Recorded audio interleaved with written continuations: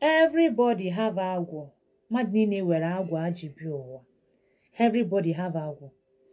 If you are plaiting hair well, you know how to plait hair well. That is your own agwu.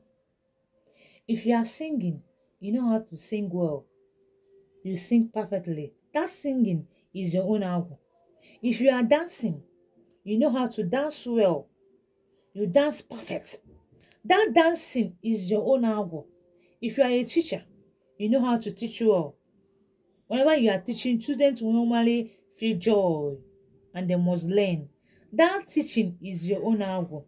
If you are engineer, maybe you are helping people, or maybe you are building houses. You know how to do all those things.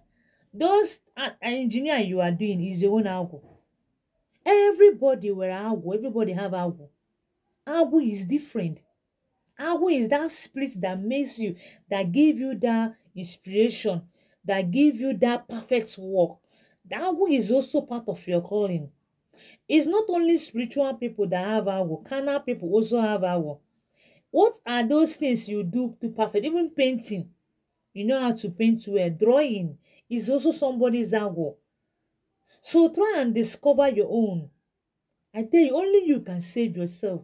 So mmadụ niile nwere agwu n'ụwa. Everybody have agwu. And agwu is flowing down your chi. And that your agwu is what that is destiny by nature to help you to eat. That is why if your agwu is singing, you use that singing to eat. If it's teacher, you use that thing to eat. If it's dancing, you use that thing to eat. If it's engineer, that is where your money lies on. That is where your money lies on. Agwu is creativity. Agwu is also your talent. Agwu is also that power that makes you to make things perfect. So everybody have agwu.